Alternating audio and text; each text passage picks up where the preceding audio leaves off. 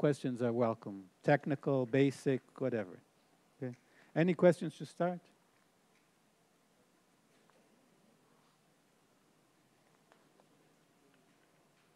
So there are different, most people are in their last year of undergraduate, but there's some people earlier who are here.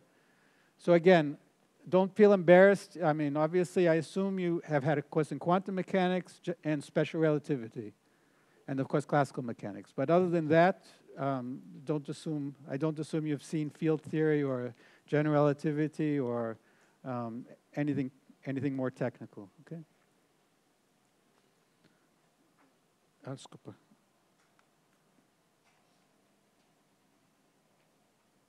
Okay, so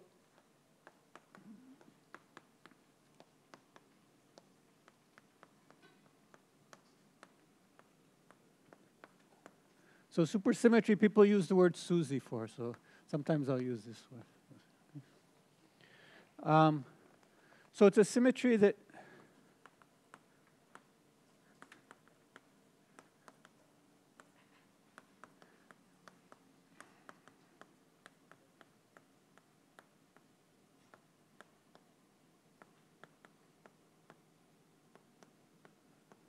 So the first thing I have to tell you is what are bosons and fermions. So probably everybody thinks they know what bosons and fermions are, but maybe it's not so obvious. So supersymmetry is a specific symmetry that relates. I'll say more specifically what I mean by this later. But right now I want to say a little bit about what I mean by bosons and fermions. So bosons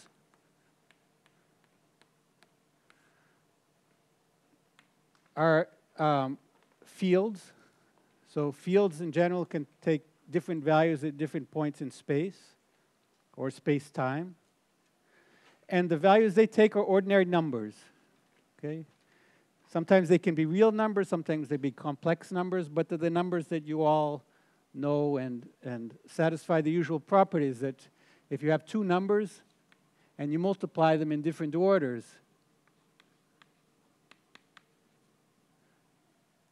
they cancel, right? So they're called commutative.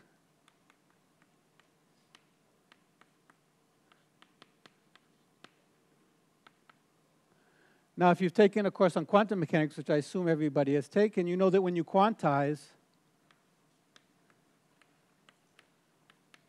sometimes things stop commuting. So you have things like this, X. So these are bosons, X. Okay? But you could also have fields which are bosons. So you have relations like this.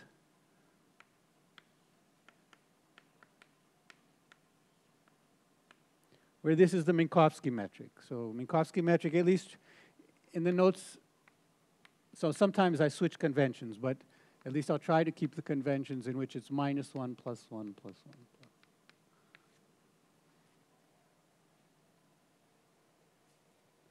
So in this case, if you take X, right, X, let's say, in the one direction and P in the one direction, and you switch the order, it's no longer 0, okay? So this will be something like IH bar. But at least classically, they're commuted.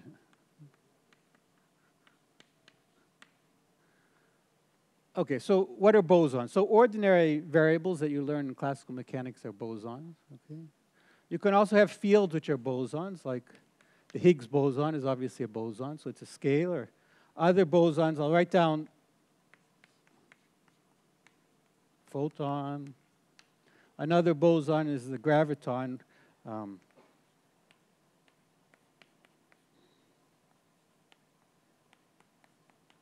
If you know something about quantum chromodynamics or even the electroweak force, there are also bosons called, let me call it vector bosons.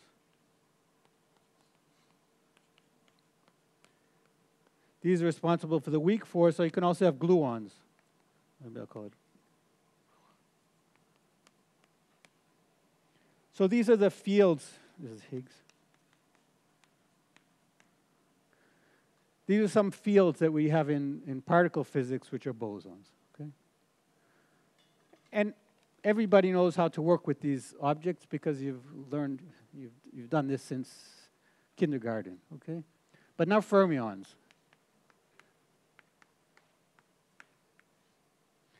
So fermions, they satisfy a different kind of property. I'll use Greek instead, I guess Greek instead of Latin. So instead of being commutative, they're anti-commutative. So it means that if you switch the order, you get the minus sign. Okay? So classically, they're anti-commutative.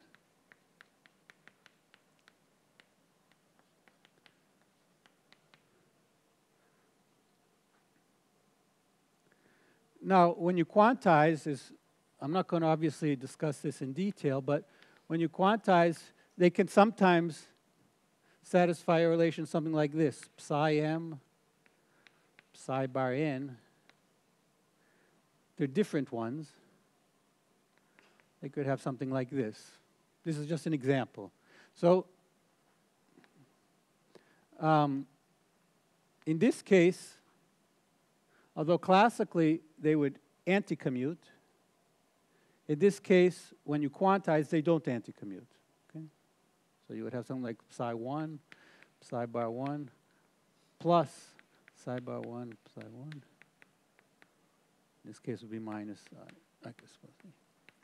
So again, you have to distinguish between classically and quantum mechanically, but when I say a fermion, I automatically mean that it's classically anti-commuting.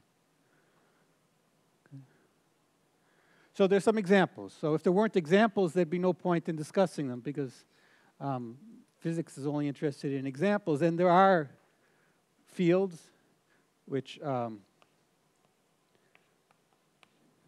fermions in nature. So this would be, for example, an electron. I can think of, I'm just writing a symbol, but you could have a positron, for example. I'll just give a different letter, but okay, chi would be a quark, for example. And there are also fields like neutrino. So these are some fields. You'll hear something about these, of course, in the particle physics lecture. You could also have antiquark. Positron is an anti-electron, so I'm not going to, I can write it like this, anti-electron. Could also have anti-neutrino. So these are some of the fermions which exist in nature. You can see that the indices that I put on these are different than the indices I put on here. Here I put an index m, which stands for an index in space-time. So m, at least in 4 dimension, would go from 0 to 3. So it's a vector index.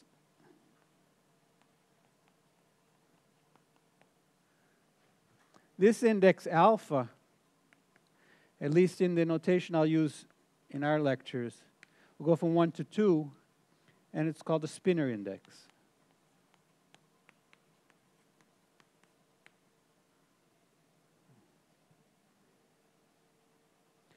Now, probably about halfway through the lecture, I'll tell you what the spinor is. I'm not going to try to teach you what spinor is now. But it's a representation of the Lorentz group, just like a vector is a representation of the Lorentz group. Now, these all have what's called spin 1/2. Okay? And you might confuse, many people do confuse, a fermion with something of spin 1/2, or half-integer spin. That's not the definition which I'm going to use. The definition I'm going to use is this, okay? And in fact, there are fermions of integer spin, which are not so common, but are useful. For example, there's a field called a ghost. If you study Yang-Mills, which is a fermion, but it turns out to not have any index, so it's a spin 0, in the same way like the Higgs boson is spin 0. So probably many of you have heard about what's called spin statistics theorem, that fields of integer spin are bosons and fields of half-integer spin are fermions. Okay, so that's a theorem, but it's only a theorem for physical states. So the ghost, just by the name, you figure that it's not physical, is not something you're going to see in an experiment. Okay, so there's a spin statistics theorem which relates these. So this would be integer spin. This would be half integer spin for physical states.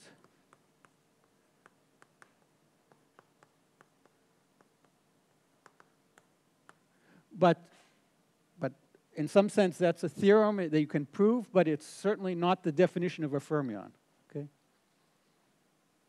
Okay, any questions? Yeah?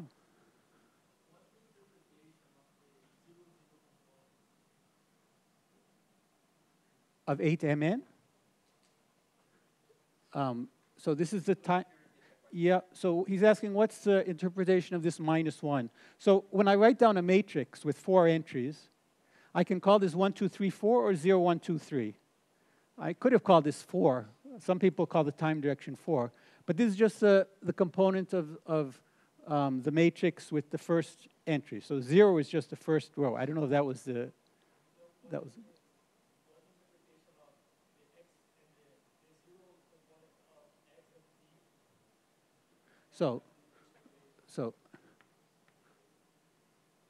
So you're asking if I quantize. So yeah, I think I can answer your question. So x0 is like t, right? C times t. It turns out that p0 is like Hamiltonian, so energy. So h, or energy, is like d dt. So that's, I don't know if that was your question. That answers your question? Okay. Any other questions? Yeah? Also, one more question. We have there the canonical commutation relationship, but in quantum mechanics, you don't have the time operator. Okay, so this is what I'm going to do in these lectures.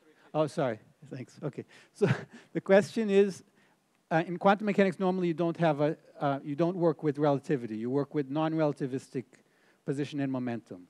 But there's a relativistic version of quantum mechanics in which we'll see actually today or tomorrow, in which you actually quantize all of the degrees of freedom. Okay, so you're right. When you learn quantum mechanics, normally you learn non-relativistic quantum mechanics. But at least in these lectures, you're going to see the full relativistic version, which of course is necessary when you want to do quantum field theory. Any other questions? Okay, so what do you do with fermions? So you're never going to measure a fermion because you have an experiment and it's never going to measure an alpha, right? You don't. You can only measure 2.346. You can't measure a fermionic number. So the only way we know how to work with these, we means mathematicians, physicists, is we get rid of them. We integrate over them, okay? So for example, this object here can take a fermionic value. I should say there are 2 ways to work with them. One way is, of course, if you quantize, on this side of the equation, we have just an ordinary number, okay? So one way is by quantizing, and then essentially you cancel or you exchange the anti-commuting numbers for a commuting number, okay? There's another way to get rid of it is to integrate over them. So essentially, suppose I have a system which has, let's say, n of these anti-commuting numbers. Okay? So let's say we have, so these are n different anti-commuting numbers. What does anti-commuting mean? They all anti-commute with each other. So kappa I with kappa j is equal 0. Which means, for example, that kappa 1 squared equals kappa 2 squared equals. So in this sense, you can think of them as infinitesimal. You take the square, but it's not an ordinary infinitesimal. Okay?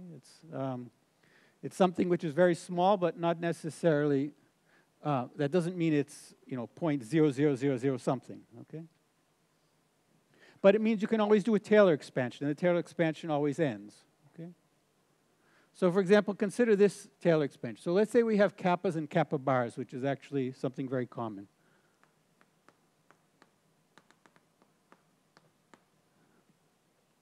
And consider this object, e to the kappa I, kappa bar I, sum over I.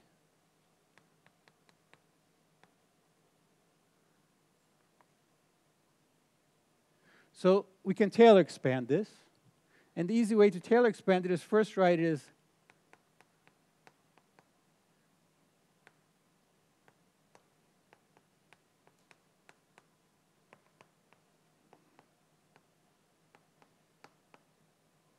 so of course all of these products are, you can't exponentiate a fermionic object. You can only exponentiate a normal object, okay, a bosonic object. But of course the product of two of them is bosonic. So of course we can separate it in this way as the usual exponential. And now we can Taylor expand each of these, and there's only one term, or two terms. So it's 1 plus kappa 1 bar, 1 plus kappa 2 bar.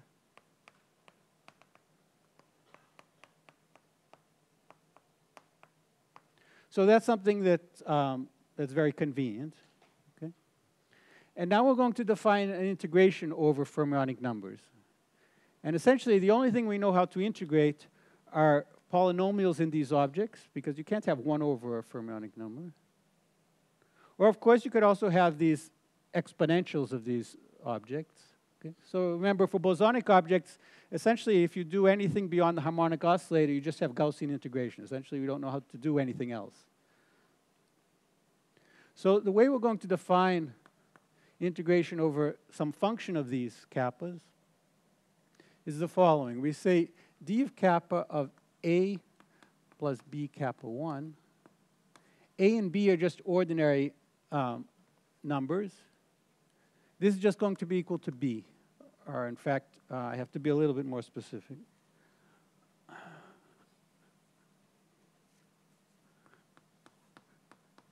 Let me write it like this.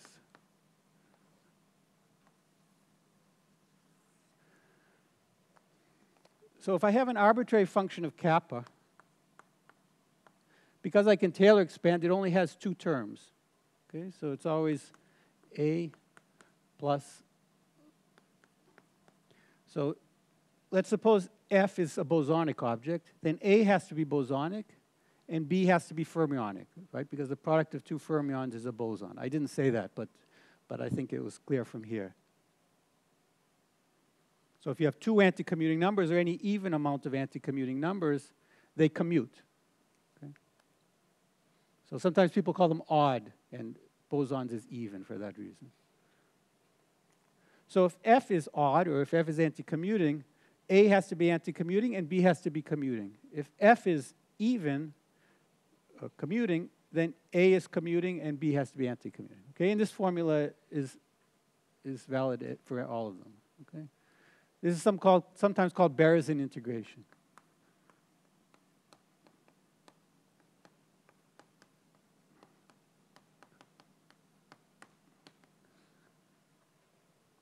Now, as I mentioned, the only thing we're essentially going to, well, we're not going to do many integrals in this class, but if you want to do quantum field theory, you have to figure out how to work with these objects, okay? So quantum field theory is built out of these fermionic fields. Of course, also out of the bosonic fields. And the way, I don't know who to give a name to, but sometimes Feynman is given this name. The way we work with these things is by doing path integrals, okay? So we have to figure out how to do integrals over these objects. And there's something I should clear up before people get confused, which is this is not the wave function of quantum mechanics. Okay? So sometimes people think, oh, psi of x, because when you learn quantum mechanics, you have quantum mechanical wave functions, psi of x. So this is a wave function. And sometimes people say, well, this is just, the field of the electron, or something like that. It's not. Okay? This is a wave function whose values are complex numbers. Okay? They're not, this is not a fermion. Okay? So you have to be careful. When you talk about quantum mechanical wave functions, we're not talking about the field of the electron. Okay? So sometimes people think this psi alpha of x is some quantum mechanical wave function. It's not. Okay? Okay, so how do we do this integral? So normally, one has to do a path integral over these psi's, and you have some action which depends on the psi's. And essentially what the path integral tells you to do is you're supposed to think of this as an integral over the value of psi at each point in space-time. And this action depends on some complicated function of the psi's and psi bars. But essentially what it comes down to is some kind of Gaussian integration. Okay? So essentially the only thing you have to know how to do is to do some integral of this type.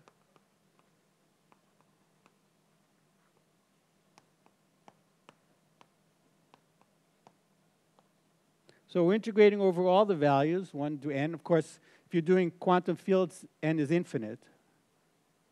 And then you have this exponential. You have something like this.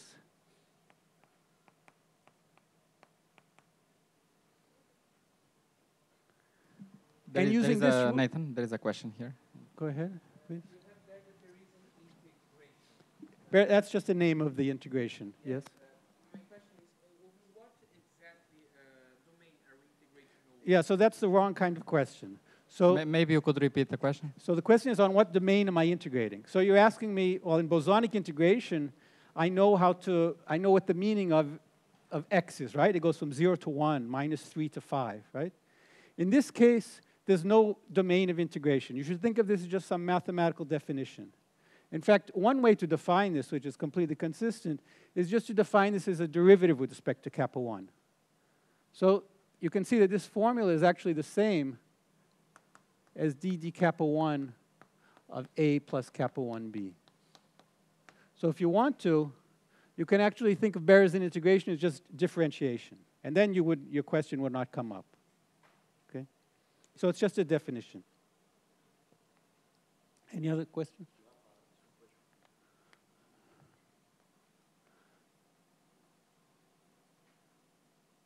Okay, so the question on chat is what's the main difference between a quantum field and a wave function?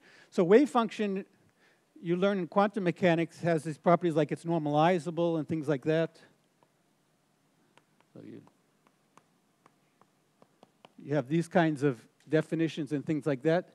Quantum field is a different object. I'm not going to teach quantum field theory here, but they're different objects. So I don't think I want to answer the question in more detail than that. Okay, any other questions? Okay, so doing this integration using this rule is actually very simple. Because you see, the only term that's going to contribute is the term with all of these variables. And that comes just from this object here, right? So essentially, this is equal to the same integration. I'm not going to rewrite it. Of just kappa 1, kappa bar 1, kappa 2, kappa bar 2, kappa n, kappa bar n. Now, to do this integration, there's one subtlety, which is these integrals, you can think of them as derivatives they also anti-commute. Just like kappa 1 anti-commutes with kappa 2, dd kappa 1 anti-commutes with dd kappa 2. So in order to get the thing to give an obvious answer, you have to actually invert the order of these. So this is actually equal to the same integral, but now starting with kappa bar n, going to kappa bar 1, then kappa n to kappa 1. And then there's a coefficient here, which is either plus 1 or minus 1, because you have to switch the order of these. Okay? So this is going to be plus or minus. I'm not going to try to do the computation in my head. Okay? So it's plus or minus 1. Sorry for running out of space.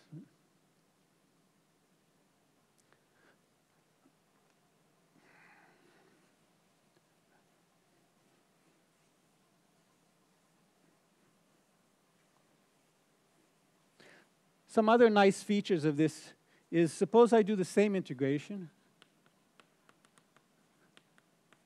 I have this exponential. But now I put a kappa I here. Sorry, this is a different, let's call it kappa j. And you want to do that integral. So this object is fermionic, So this object here is obviously 0, because the integral of a fermion, because here I'm integrating over some bosonic object. I have an even number of these. So this is 0, but suppose I have a kappa bar k here. So now I have a kappa j and a kappa bar k. So what does this give? So suppose j and k are different. If j and k are different, you can see from this integral here, you're obviously going to get 0. Because the only way to get all of the kappas is if it's some product of these. You can miss one of them, but if you miss one of them, it has to be from the same kappa n and kappa j and kappa j bar. So this is going to be equal, up to signs, to be equal to just delta jk. So that's something natural. It says essentially that you would of course get the same you get the same answer if you were integrating over bosonic objects. So if you're doing a Gaussian integration and you had xj and x bar k, that would also give you 0, just because it's, if you take x to minus x, it's going to cancel. Okay, so these are various manipulations you can do. Another nice feature is that delta of kappa is just equal to kappa. That's clear because delta of kappa times kappa is just kappa squared. Okay? So if I do the integral, for example, d kappa of delta kappa times f of kappa, what that's just going to give you is just f of 0. Question? So this you can try to work out as an exercise, for example. So these are manipulations that if you do them all the time, you'll get used to it, but the first time you see it, it's going to be strange. So these are things that people can do exercises about. And until you really know what the fermion is, there's no point in discussing supersymmetry. Because, okay, any questions? Okay, so now the next thing I want to discuss is, I told you supersymmetry is a specific symmetry. So it's a symmetry that relates these kinds of particles with these kinds of particles, but it actually is more general. It's, so, any questions before I erase this?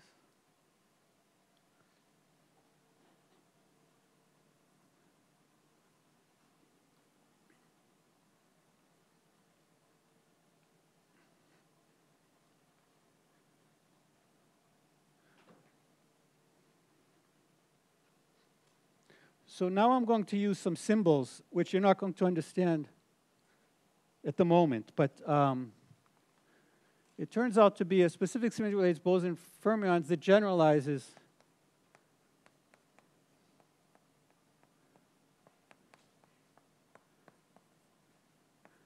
Poincare symmetry.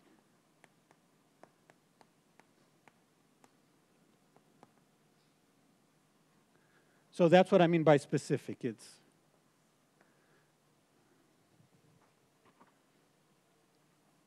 so the Poincare symmetries are just translations and Lorentz rotations. Okay, so they're denoted usually by the symbol PM and MMN. So these are, of course, the rotations and boosts.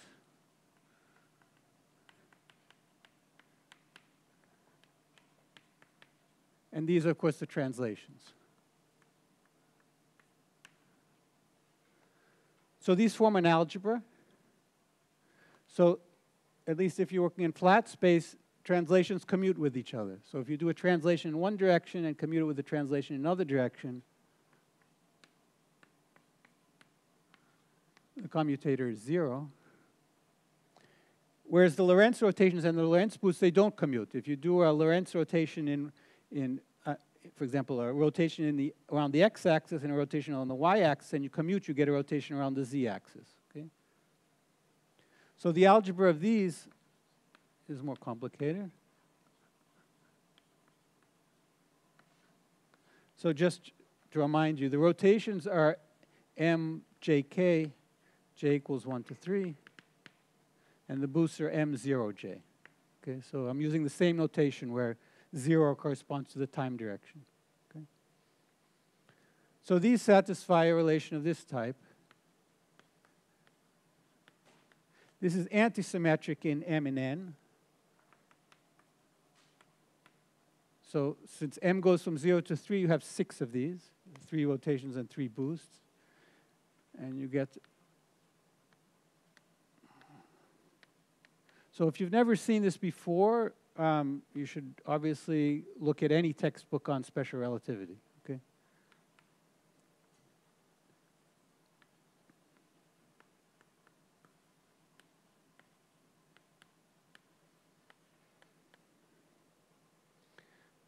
And Q.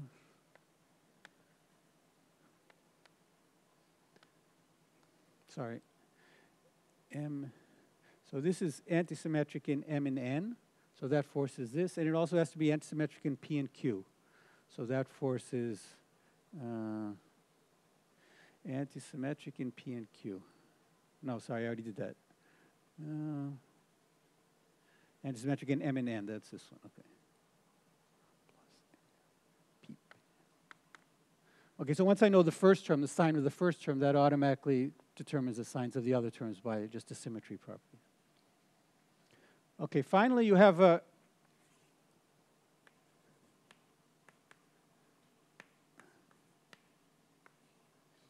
commutator with M and P. That comes from the fact that P under a Lorentz rotation transforms. Obviously, if you do a translation in the x direction and you do a rotation, that's going to give you a translation in a different direction. So again, I'm not sure about the signs, but it's going to be something like A to Mn pp minus A to M P. Okay, so this is, of course, up to signs. Okay, again, if you haven't seen this before, look in any special relativity textbook. Any questions? Okay, so now we're going to generalize this. These are called, if you like, bosonic generators because it's always a commutation relation. When you do supersymmetry, you're going to have fermionic generators.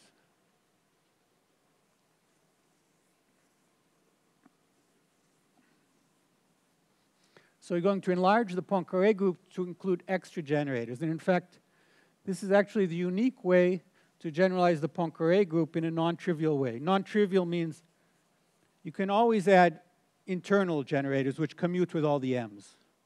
So for example, electromagnetism has a U1 symmetry, which of course commutes with Lorentz transformations. So you can always add internal symmetries. But if you want to add a symmetry which does not commute with the M's, is essentially a unique way which preserves consistency. Consistency means that the theory is unitary. So the new object we're going to construct is called Q alpha. So it's called super Poincare. And you add a generator Q alpha. In 4 dimensions, alpha goes from 1 to 4. So we'll discuss the 4-dimensional case separately. But in general, one can have supersymmetry in any dimension. So this is called supersymmetry.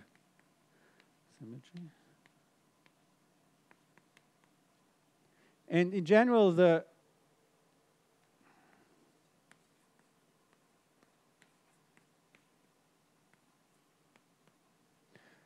these objects don't anti-commute, just like these objects obviously don't commute. And it satisfies an algebra of this type. So the anti-commutator of 2 supersymmetries is related to a translation where this is just a constant matrix. Nathan? Just one comment. I'm not sure everyone knows what the bracket symbol means. Oh, okay. So this symbol here, thanks.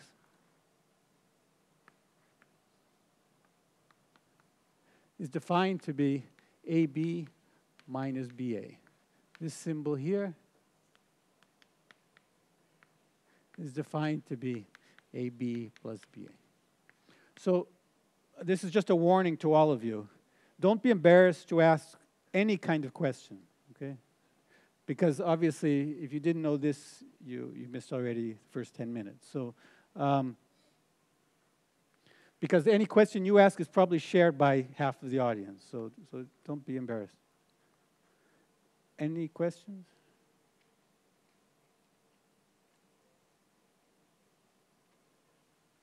So there's another notation which I will sometimes use, which I don't expect you to know, but so sometimes if you have two objects with indices and you draw something like this, this means xm yp minus xp. So I'm not sure if I'm going to use that notation, but if you see this, this is what this means. Okay. Yes?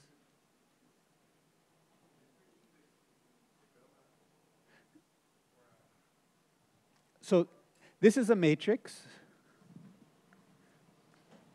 So m goes from 0 to 3. Alpha and beta, in this case, goes from 1 to 4. So it's 4 4x4 matrices. Okay? You'll see specific examples of this very soon. Any other questions?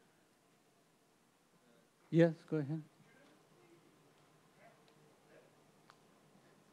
I'm sorry? Better to repeat the question. Or I didn't hear the question. Or I can give the microphone. You can just speak louder. Shouldn't it be an F of this? Half. Okay, sorry. That's your definition. This is my definition. That's your definition. I'm happy to, when you do your talk, you can define it your way. I'm defining it this way. Any other questions? Yeah? There's one more question. You have that concept matrix. Is there any restraint in how it can be shaped with meter? Yes. So we'll talk about this later.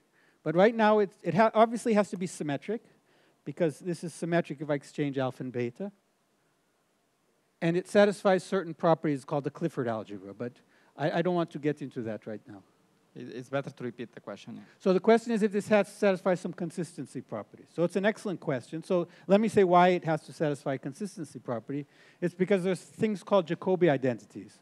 So if you take the commutator of Q with Q, and then you take the commutator again with Q, that has to vanish. So if you do it, depending on the properties of the indices. So there's certain consistency properties it has to satisfy, yes, but I don't want to get into that right now. But it's a good question. Any other questions? Yeah, go ahead. What about what?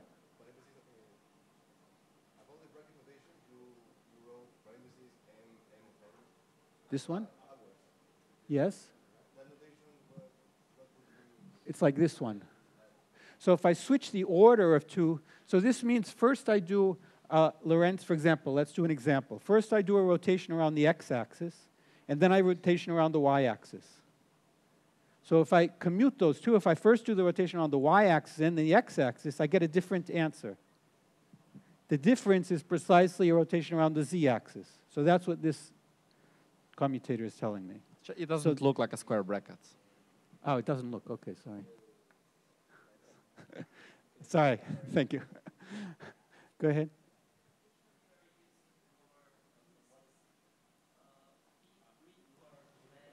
So usually I'll try to use the Latin. But repeat the question. The question is about the notation. So I'll try to use Latin indices always to go from 0 to, so it's a vector index. So it goes from, in this case, in 4 dimensions from 0 to 3.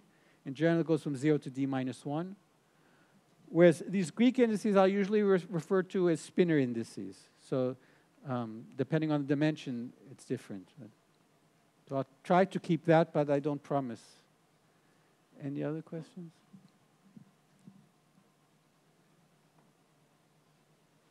Okay. So what I wanted to talk about is how this transforms under Lorentz rotations. So I'm just going to write down an equation, but I don't expect you to understand it at the moment. But just like this transforms as a vector, so this is the definition of how a vector transforms under a Lorentz transformation. One can also define how a spinor transforms. Okay, and it turns out to be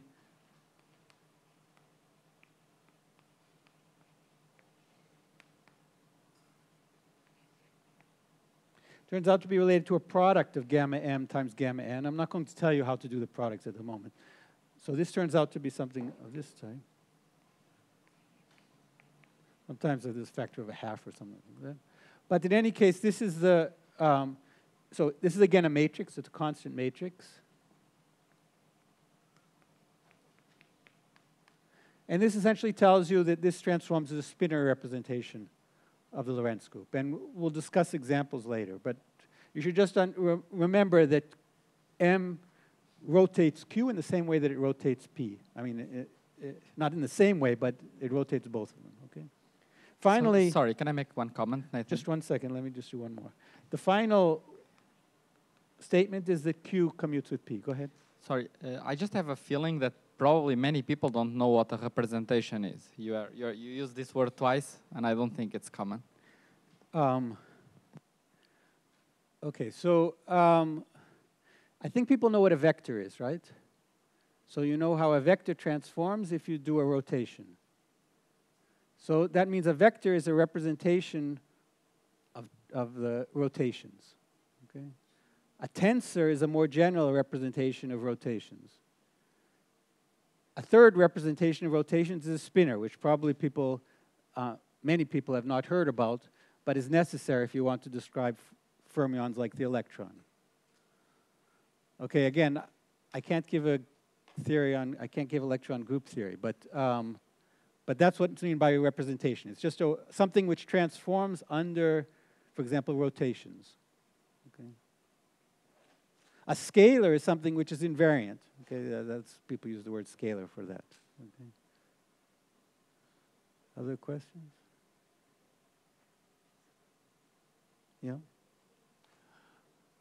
Please, could you recommend a book in particular for representations, for... You have to be a little bit more specific. A book in particular about what?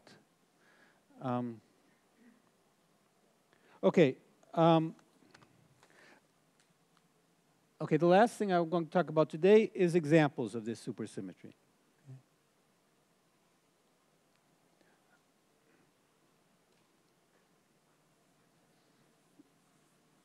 So I should say, this is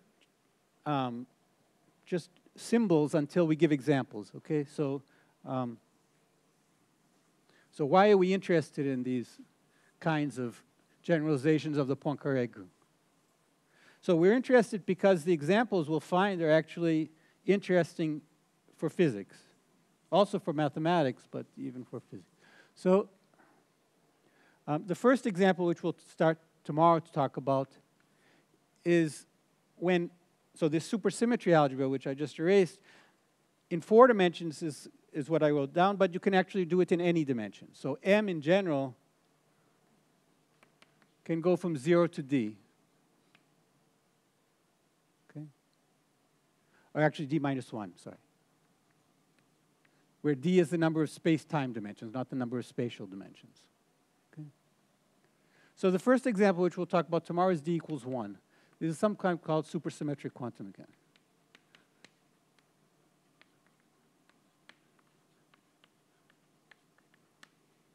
The reason why we're going to do this is 2 reasons. First of all, it's the easiest one to study. We don't have to know about spinors. Essentially, Q, the algebra is just Q with Q equals essentially 2P. So you only have 1 Q and 1 P. So there's only 1 P because M is, of course, just the value 0. So this is just equal to 2I d dt. So P is essentially just the Hamiltonian. Okay, so you can think of this as being a generalization of just ordinary quantum mechanics. Quantum mechanics, of course, you just have the time direction, and you have variables depending on the time direction. But we're going to do a relativistic version of this. And this turns out to describe a relativistic particle of spin half.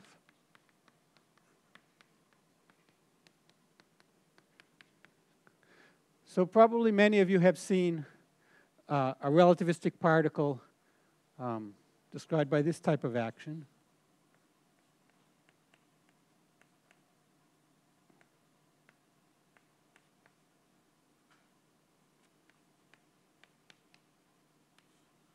So this would be the Lagrangian. I guess you put an M in front, maybe a C. For a relativistic particle, massless particle, for a relativistic particle of mass M. Okay, this is proportional to the length of the trajectory of the relativistic particle. And when you quantize this, it turns out to describe a scalar particle, a boson, of spin 0. You can also couple it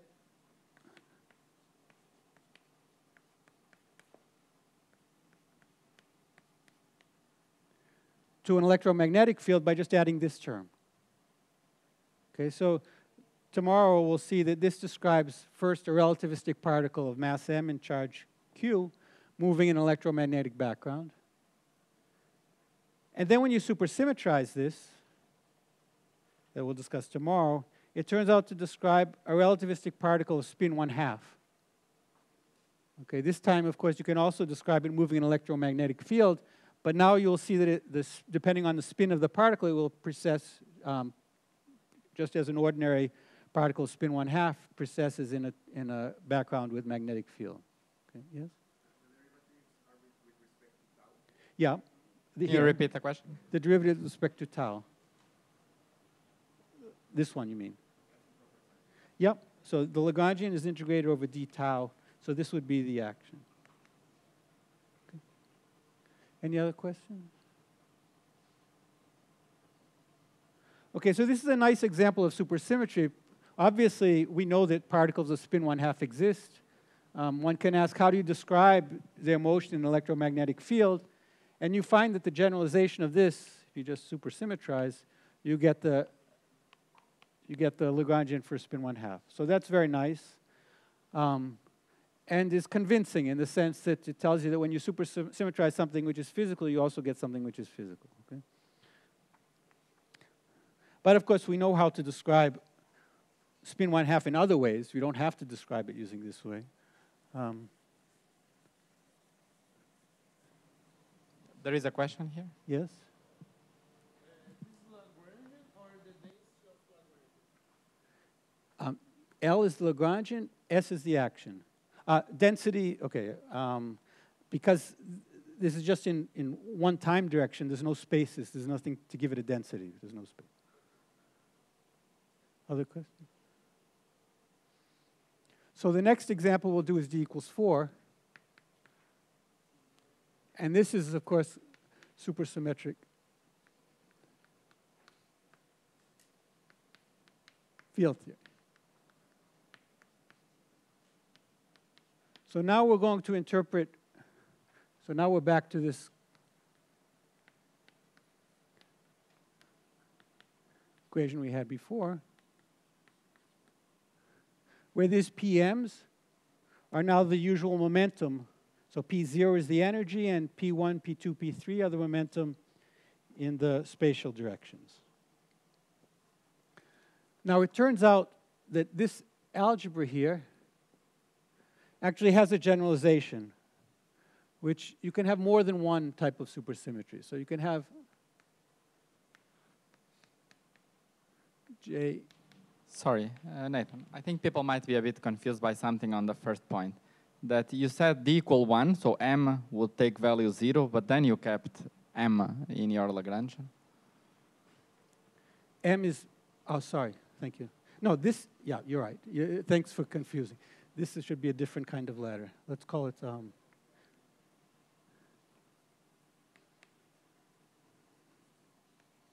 as I said, we're going to do this tomorrow, so there's not too much point in discussing this in detail. But although it's quantum mechanics has positions, right? Okay, so you have the position of the particle in space-time, which depends on tau.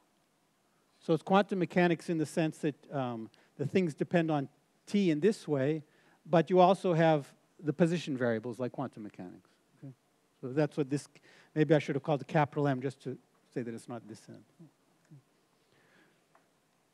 Okay, in any case, this is now the 4-dimensional version. And now it turns out to be natural to allow to have more than one type of supersymmetry. Obviously, I'm not going to ask you to give examples now, but we'll discuss this later in the course.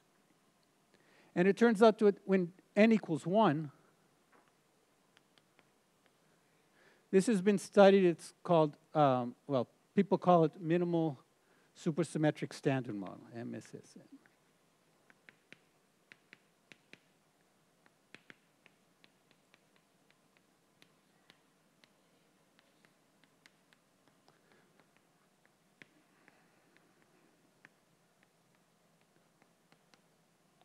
So people studied a generalization of the standard model of particle physics, which has all the particles that I discussed before, but which has additional particles, which are called superpartners.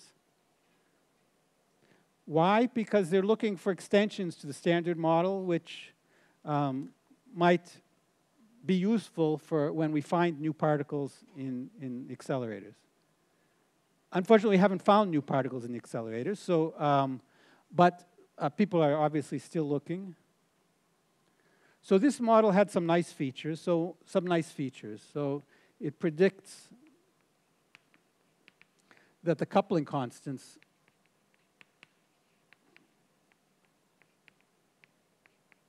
so the standard model has three forces. So it has the electromagnetic, the weak force, and the strong force.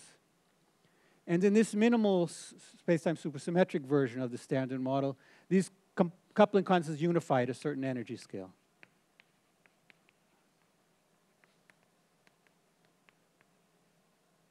So that's, I don't know, people like, when people say unify, people like that, okay?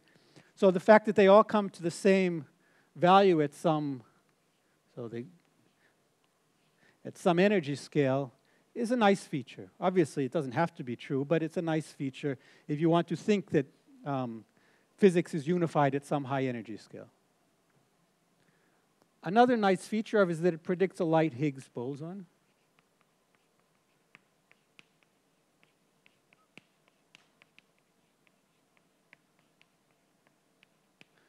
Not precisely at the mass scale at which was found, but not too far away. And the third prediction is that it predicts superpartners.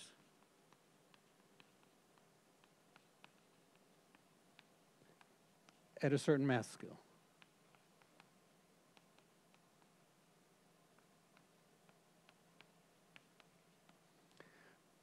So this is, of course, nice. This is, of course, nice. But this, of course, we haven't seen any superpartners at any mass scale. We haven't found any evidence that there will be superpartners at higher mass scales. So this is essentially discouraging.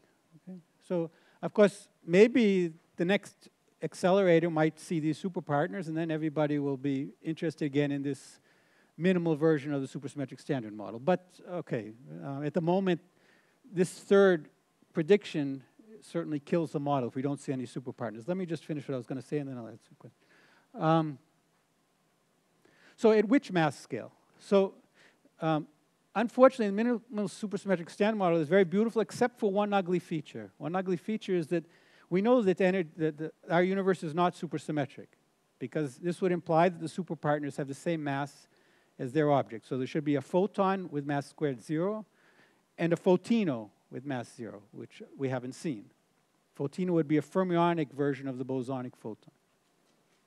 So obviously, supersymmetry has to be broken. So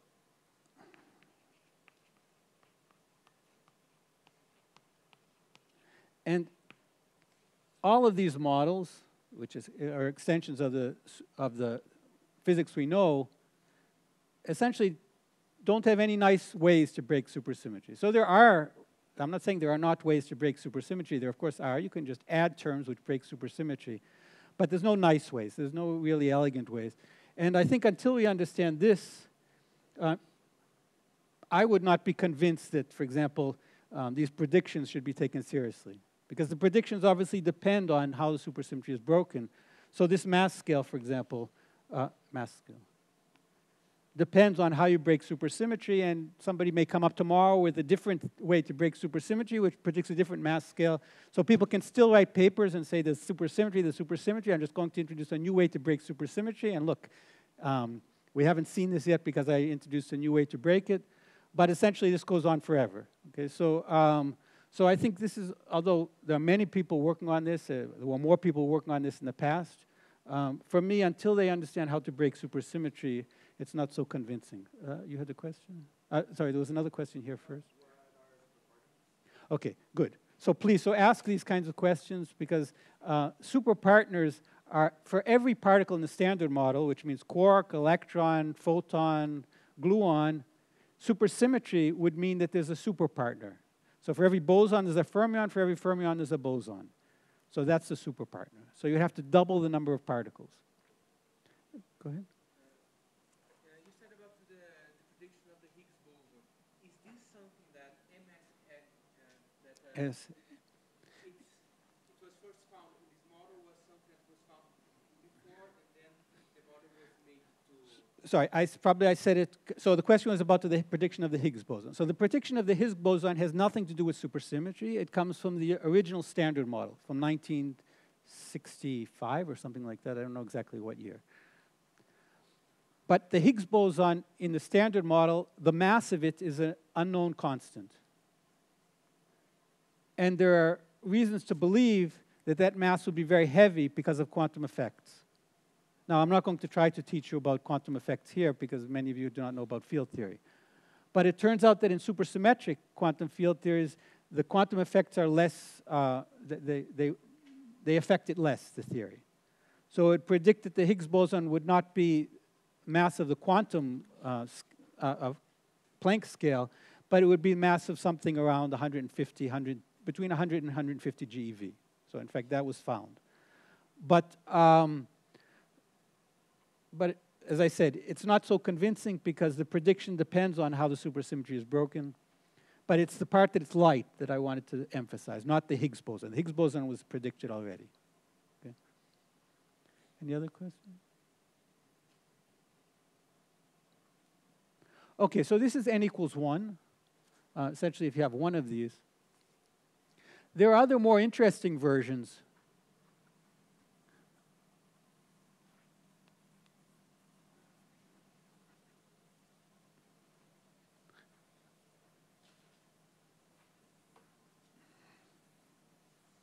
So it turns out that, I'm not going to describe this in detail, but maybe in the last lecture I'll say something about, if you have n equals 2 or even n equals 4, so remember that's just a number of supersymmetries here, it turns out that the field theories you get have interesting duality properties.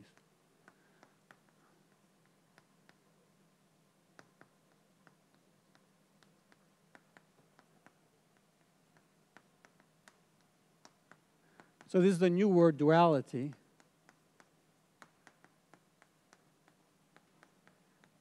And let me just give you a hint of what it means. So for example, if you discuss electrodynamics, of course, there's a parameter in the theory E, right? 1 over 137. If you discuss quantum coulomb dynamics, there's also a parameter in the theory, sometimes called lambda. So in general, if you have Yang-Mills, there's something called a coupling constant, which essentially tells you how strongly the theory interacts. So if lambda is 0, it means the theory is free. So for example, gluons would not interact with other gluons. Whereas if you turn on lambda, the gluons start to interact with each other, and the result is some complicated theory. But it turns out that if you modify Yang-Mills to be supersymmetric with enough supersymmetry, it turns out that the theory has this duality property, that the theory with coupling constant lambda is equal to the theory with coupling constant 1 over lambda.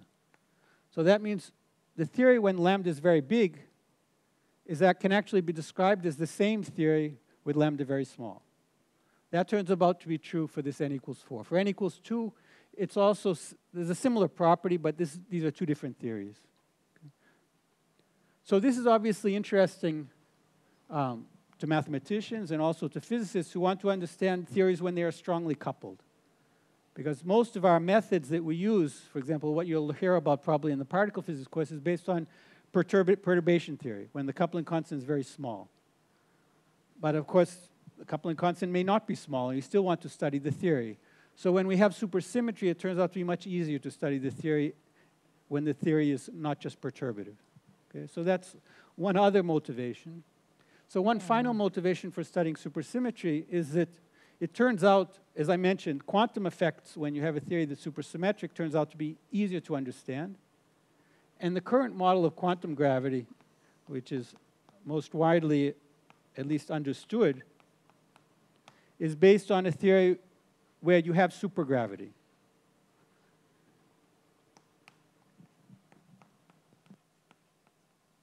So understood means understanding of how to do computations, amplitude computations, let me be more specific. So for example, scattering of gravitons. Gravitons are the analog of photons for gravity waves. With understanding of amplitude computation.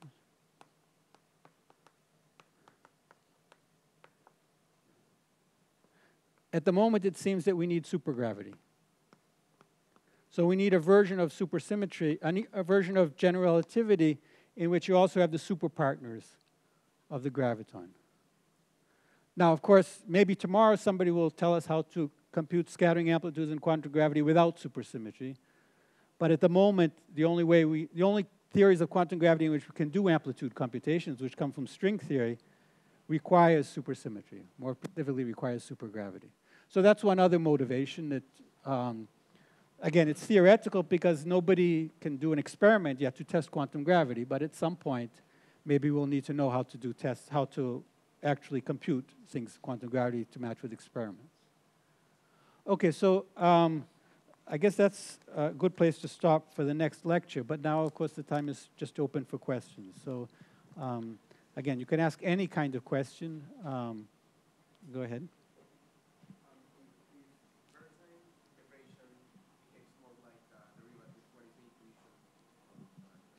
Okay, so the question is, if Berezin integration behaves like is like a derivative, why is it called integration? Is that essentially what you want to? So,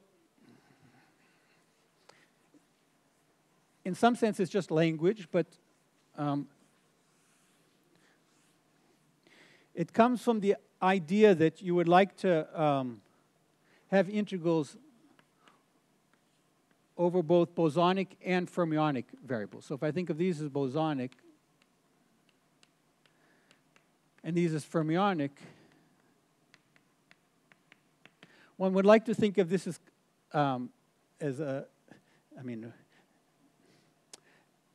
one would like to think of being able to integrate over all the possible trajectories of these fermionic objects. So in some sense, it's just a language, because you're right, the definition of this is more like a derivative. There's another way to see why the roles of these are slightly different.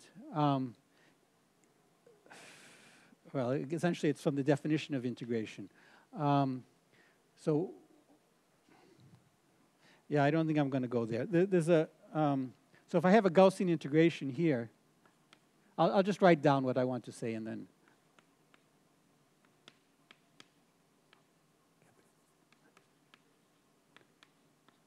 So suppose I do this kind of integration. If you do the Gaussian integration for the bosons, what you find is that this goes like something like the determinant of M inverse. Or if you're like, so if you do the integration over x and x bar, this goes in the denominator, whereas this goes in the numerator. So I'm not going to try to derive this for you. But in some sense, there's some balancing that you want to think of, that if I integrate over an equal number of bosons and fermions, then you can get a cancellation here. So why you call this an integration, I think that's just language. But you're right. When you try to treat this as an operation, it's actually more like a derivative.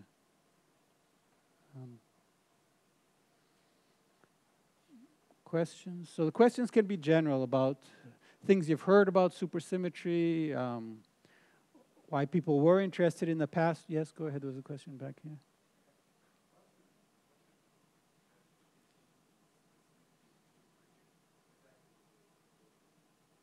To the Higgs mass? Is that what you asked? Okay. So the question is, how does supersymmetry affect the prediction of the Higgs boson mass? So So that's a question. It's good for the question period because I don't think I will have time to discuss this in detail. So when you do quantum field theory and you compute these perturbative corrections, so when people do quantum field theory using a small coupling constant, so quantum field theory is very useful, for example, to compute electromagnetic perturbation. So because 1 over 137 is small. People try to do the same thing for quantum field theory, for example, in the strong force and the weak force. And one computation you want to do is a computation, for example, of the Higgs mass. So I'm going to draw some picture, but I'm not going to try to explain what the picture is. So you have a Higgs here. This line here means there's a Higgs going in and a Higgs coming out. And these here describe some kind of process in which the Higgs decays into two particles which after join to form the Higgs. So this is some interaction process which describes a quantum correction to the mass of the Higgs. So I'm not going to try to explain why this computes the mass of the Higgs, but it's some quantum process. And here, you think of this as a loop. So that's why this is called a one-loop diagram. And the loop here can be other particles. So you can have, for example, let me write B and B, and then you can also have a diagram F and F.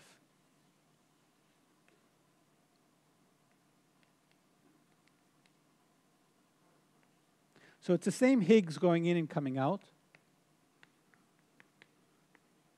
But here, the Higgs is a boson, so it can either decay into two bosons or it can decay into two fermions. Okay? So these fermions could be electrons, they could be gluons. If they're electrons, they're of course here. If they're gluons, they're here. Okay? And if you're doing if you're doing ordinary, so this is essentially if you're doing the ordinary standard model, not the supersymmetric standard model, the mass of these bosons is different from the mass of these fermions. So this diagram here will produce some computation, which will be something like, let's call it a boson. So this is a contribution to the mass of the Higgs coming from bosons in this loop. This would be the contribution from fermions coming in the loop. Now, if you have supersymmetry, for each boson, you have a fermion of the same mass. And it turns out you get a cancellation between these two. So the reason for the cancellation is essentially the same thing that I told you before, that, remember you had M inverse times Dn. So when you have supersymmetry, this would come from the bosons. This would come from the fermions. And if you have supersymmetry, you get a cancellation between the two. So it turns out that for supersymmetry, for MSSM, AB plus AF equals 0. So the one-loop contribution to the Higgs for the minimal supersymmetric standard model vanishes. Now that's if supersymmetry is not broken. Once you break supersymmetry, there are corrections, and the contribution, instead of being 0, is going to be depending on how the supersymmetry is broken, might give some small contribution. But it's different from the standard model. The standard model, you find actually that this actually diverges. It's not only non-zero, it's infinite. So you have to put in a cutoff, and the natural cutoff is the Planck scale. So that means that if you're just doing the ordinary standard model physics, it's difficult to explain why the Higgs mass is not the same as the Planck mass. Okay, but if you have the supersymmetric version, then you get cancellation. So that's why it might help, but so that's the reason.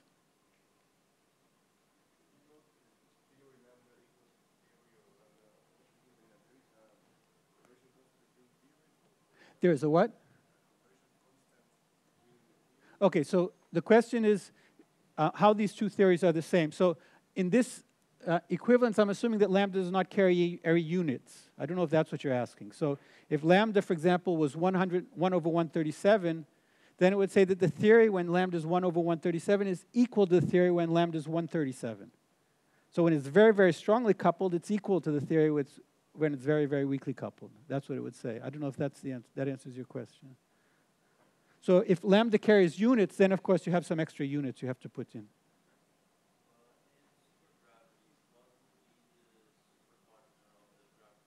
So again, it's a fermion. So the graviton turns out to have spin 2, and the super partner would have spin 3/2, and it's called gravitino.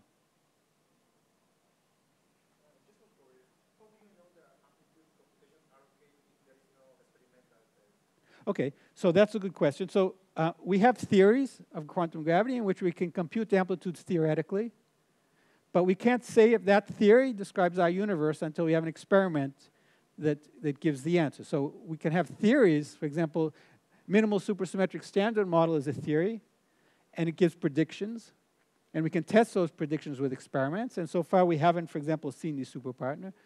For supergravity, we don't yet have the experiments which test it. Okay, so it's just a theory, but in the theory, we can do computations. So computations are done by humans, not by experiments. So the experiments are just to test if the computations are actually describe our universe or not. And that we don't have yet. Does that answer your question? So we can, okay, so I didn't go into this, but general relativity is a well-defined theory. And the way we understand it now to do computation is classical. So for example, gravitational waves that we measure in experiments are predicted by classical general relativity. As soon as we try to quantize general relativity, we find there are problems, that we don't know how to make sense out of the computations. So essentially, we get infinities from the computations. And the only way we know how to get rid of those infinities is by introducing supergravity. So that's the problem, which obviously, until you know quantum field theory, I can't tell you about the infinities, but it's the same kind of infinities that we got here with the standard models. The Higgs boson, you have to put in a cutoff. And in the Higgs boson case, there is a natural cutoff, which is the Planck scale, because that's where quantum gravity effects come into play. But in gravity, there's no natural cutoff, because it's already quantum, so there's no higher scale.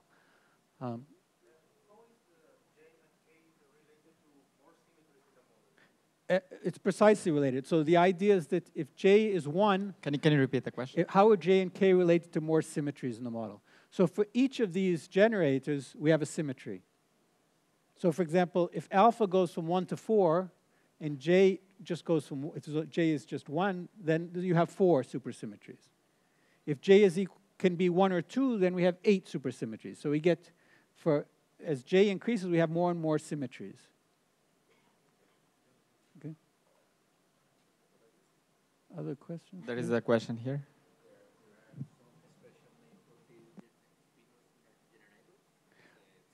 Yeah, it's called supersymmetry generator. That's the name.